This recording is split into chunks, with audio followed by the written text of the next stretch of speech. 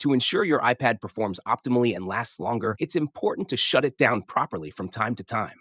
Shutting down your device completely, rather than just putting it to sleep or leaving it unused, offers several significant advantages. This guide will explain why it's crucial to properly shut down your iPad and provide step by step instructions on how to do it. Step 1. Locate the power button. The power button's location may vary depending on your iPad model. Step 2. Hold down the power button. For iPads with a home button, click and hold the power button located on the top right corner. For iPads without a home button, click and hold the on-off button and either the volume up or down button simultaneously until the shutdown options appear on the screen. Step 3. Slide to power off. Swipe the slider from left to right to confirm you want to shut down the device. Step 4. Confirm shutdown. After sliding the power off slider, you may see a confirmation message asking if you want to shut down your device. Ensure any important work or unsaved data is saved before proceeding. Once ready, tap the confirm or shut down button. The screen will go dark, indicating the iPad is turned off.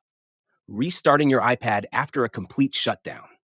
After properly shutting down your iPad, you may need to turn it back on. Follow these steps to power on your iPad. Step 1. Rebooting the iPad. Press and hold the power button until the Apple logo appears on the screen, indicating the device is starting up. Refer to your user manual or Apple's support documentation for any model-specific instructions. Step 2. Waiting for startup sequence. The iPad will go through a startup sequence, which usually takes 1 to 2 minutes. Be patient and avoid any interruptions during this time to prevent system issues. Step 3. Using a passcode to unlock your iPad. Once the startup sequence finishes, the lock screen will appear. Enter your device passcode or use Touch ID or Face ID to unlock the device. Your iPad is now ready for use. What if the iPad won't turn on? If your iPad doesn't respond when you try to turn it on, you can force restart it.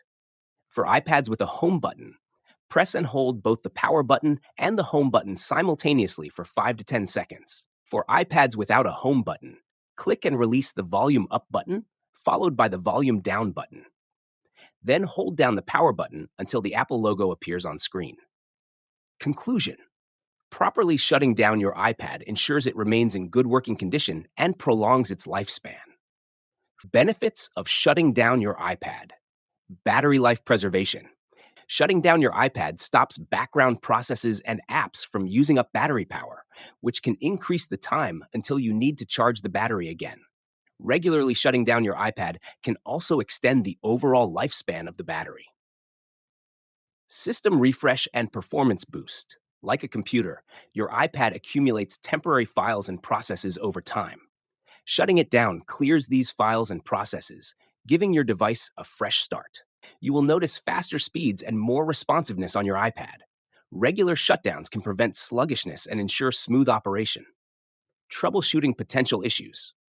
If you encounter minor glitches, software conflicts, or unresponsive apps, a complete shutdown can help. This action clears the RAM and resets system components, often resolving many software-related issues. It's an easy troubleshooting step that can fix problems before you need to seek additional help.